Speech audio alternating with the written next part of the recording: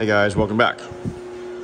So here we have another project for local John Deere dealer. So we have a diff housing, or half of a diff housing, and you can see the issue here. Don't think those are supposed to just fall in there. So this is cast, and we have a lot of meat on here, probably 3/4 of an inch or maybe a little more there.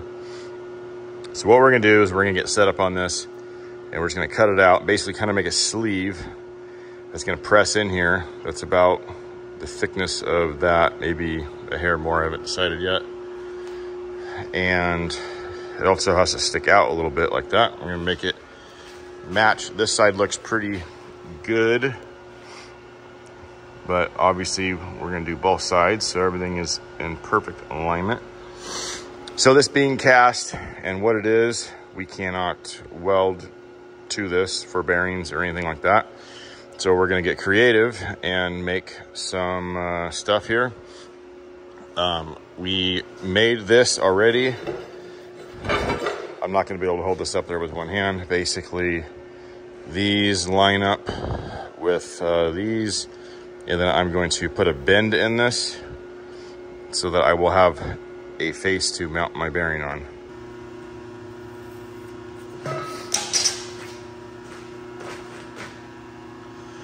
So we want to try to be straight to that so that when we bend it, the bearing should be pretty close to 90. All right, let's get it bent.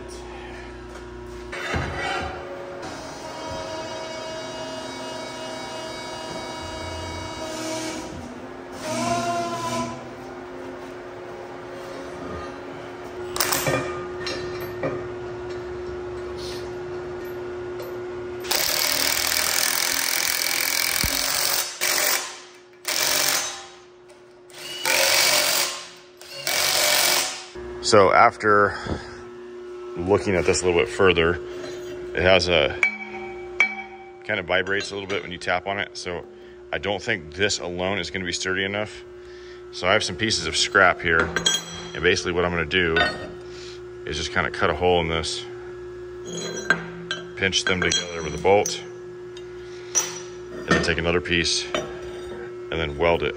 But I also just realized that I need to do this side first, because I'm gonna kind of put this like on the inside with a bolt with a plate out here, and with my plate on here I cannot get my hands in there. So we're gonna take this off, do that side, and then come back to this side because I won't be able to get to the inside. All right, we found some random pieces. Got some 1-inch all thread, some 1-inch plate here. We'll be able to tack our bearing on there, our bearing mount. All right, so now we can put this back on and continue what we were doing on this side.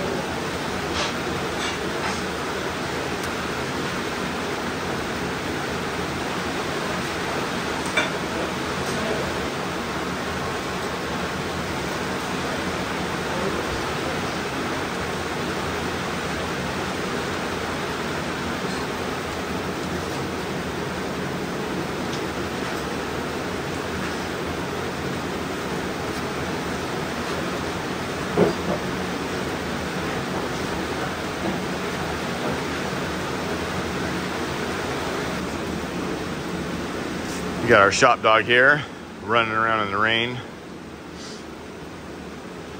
Even though she probably could be laying on a warm bed over by the house, she chooses to run through the rain and be soaking wet, and will probably also get in the pool today just because that's what she does.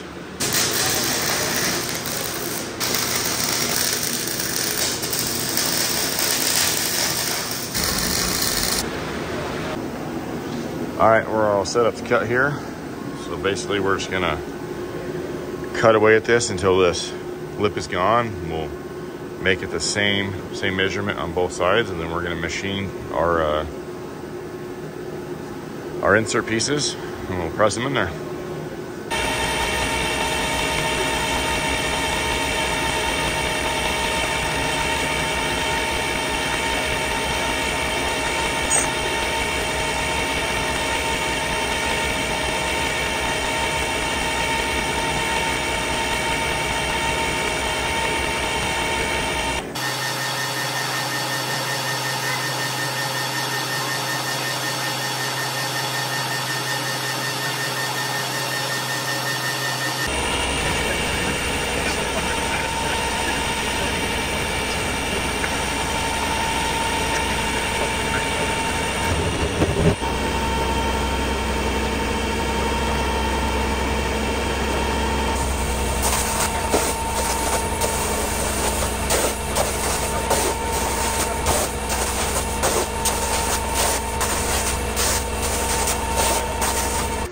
All right, so we have both sides pretty much roughed out, and then we're just gonna use our bore measuring tool here. Just picked a nice round number, 0.6, and we're gonna cut that both sides the exact same. So when I make something on the lathe, you know, I could make it long, cut it in half, and have my two pieces. All right, so this will be the final pass.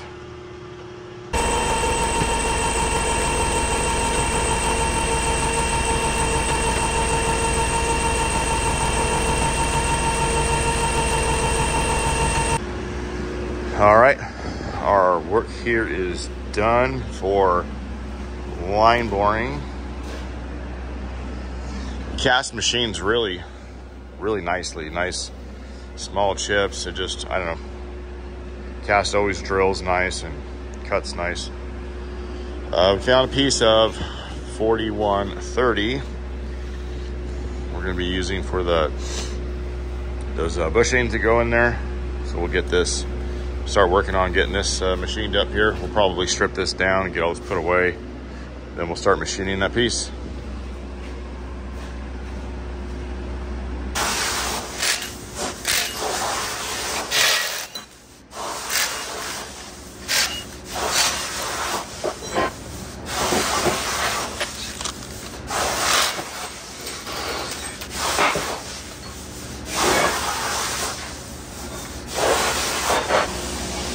All right, here's a look at the bore.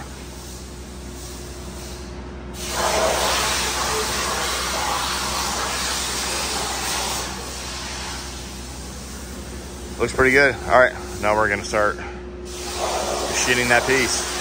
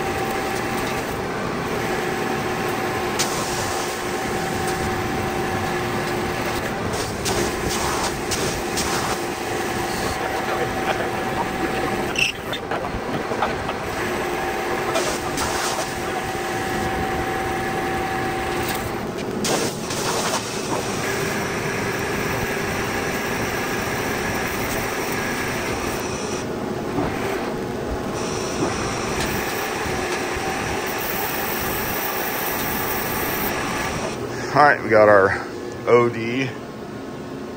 Looks pretty good. We're gonna start boring the inside to fit this. I can't imagine this bushing is a very tight fit, maybe 1/1000th or so interference. So with that all the way together, we'll give it about 1/1000th. It's not even perfect. Like, there's all kinds of like dimples and stuff around the edges here.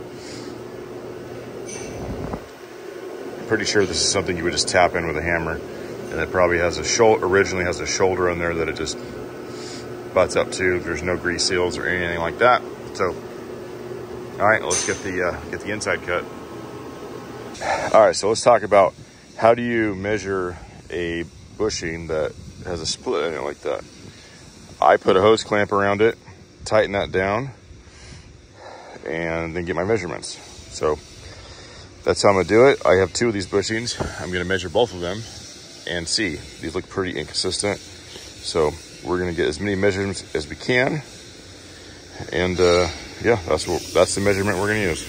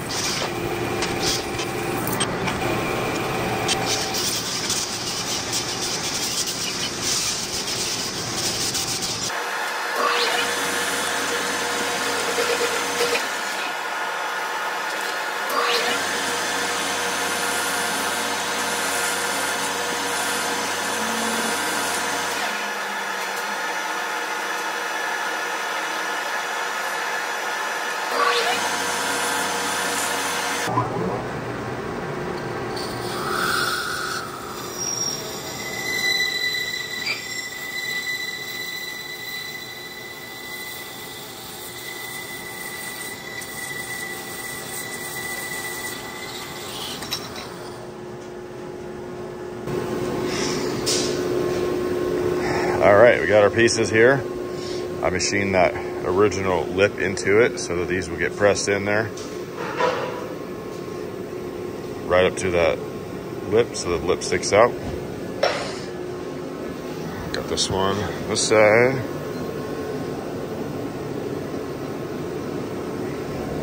All right, now it's time to press these in.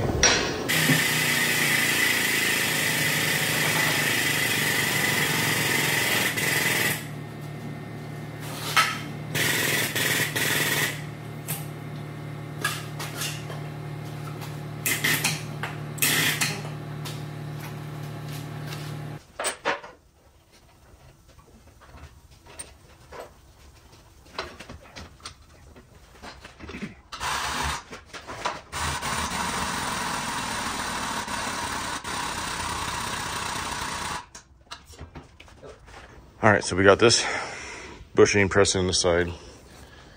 So the problem we would have is if we just put a flat washer on there and try to pull the other side in, it could potentially pull this in or put unnecessary pressure on it. So I made a piece here that will lock over that.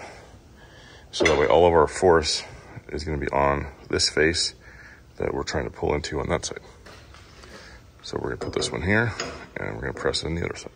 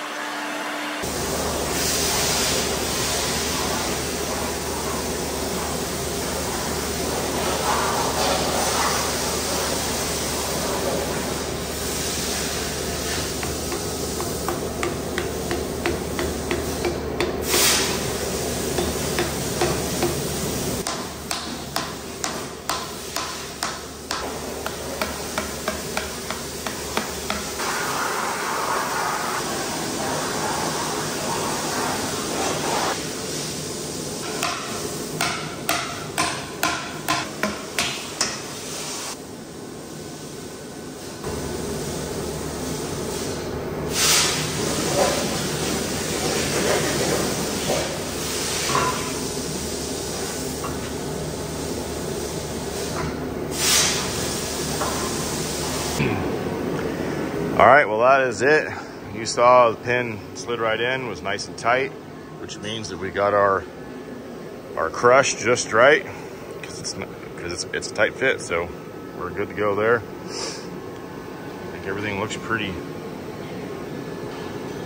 good. If the camera's not focusing or what. All right, well, now let's get it back to the customer and on to the next project. That's it for this video. Thank you for watching. Stay tuned for the next one.